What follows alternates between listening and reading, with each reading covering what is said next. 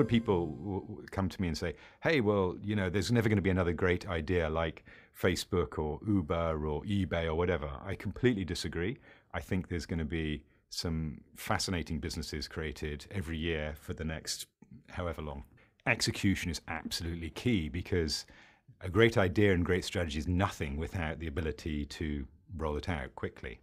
And I say quickly specifically because in today's world, increasingly, the speed of execution is important, especially if you're in a model that requires liquidity, because information is free-flowing, because technology is much easier than it was previously to replicate.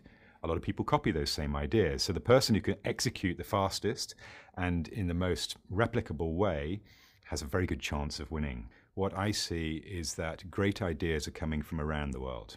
And I think the culture of entrepreneurship has just fundamentally changed, specifically in Europe, because let's face it, America was way ahead in terms of that ethos of like, we can start our own business and make something great. There is one aspect where I think it may have some advantage, which is if you look compared to the US or China, where you're addressing a large single market, most of the successful businesses in Europe have had to internationalize first to address a larger domestic market. So they think global from day one versus single language, single market. And I think that is an advantage in today's world, where the biggest, most successful businesses, Uber being a great example, have become global or international businesses. So smaller countries at the heart of many others in Europe actually, I think, have some advantage in terms of the way they think about internationalizing their business. All the businesses I've worked in, frankly, I've known nothing about before I went into them.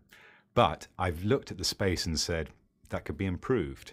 Whether it was gaming, whether it was financial services, lending money, whether it's ordering a car. So it's not the fact that I love a specific area, it's the fact that I think things can be done better, and technology is a fundamental catalyst for doing that.